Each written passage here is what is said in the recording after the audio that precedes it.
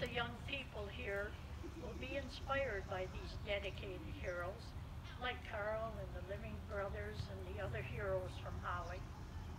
We hope our young people will strive to be all they can be, like the young man that we are honoring today with the Carl Richter Scholarship. Carl's class of 1960 created the Carl Richter Memorial Scholarship after Carl's death in 1967. 54 deserving young men have been given this award, and this year is no exception. There were many outstanding candidates this year. The young man chosen has a 3.2 grade point average and is 122nd in a class of 255.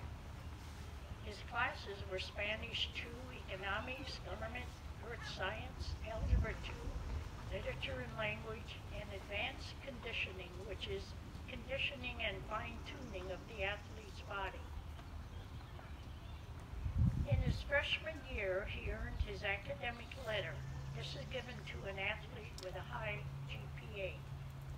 He played football 2 years and was team captain in his senior year, playing both offense and defense. After practice, he would referee the youth games and be on the chain gang, which moves the marker down the sidelines. Being from Detroit, I had a different idea of a chain gang. He earned his letter in baseball and wrestling all 4 years.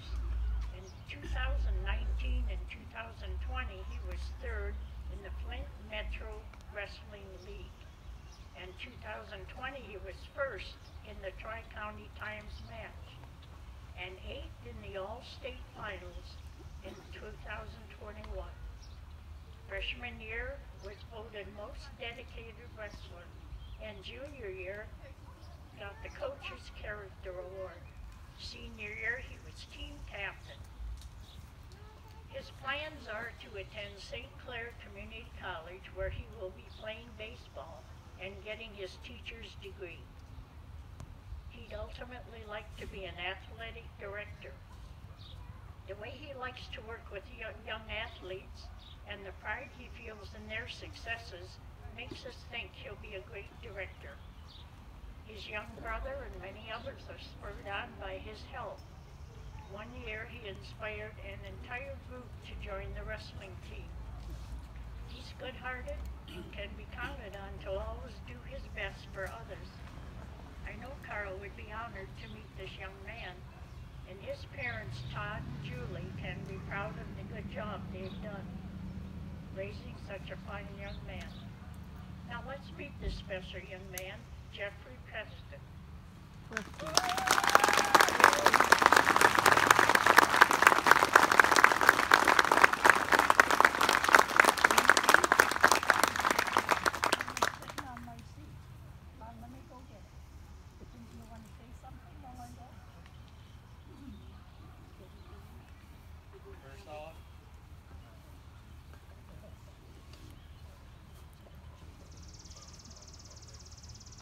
First off, I'd like to thank the Richter family and the athletic department at Holly High School for presenting me with this award.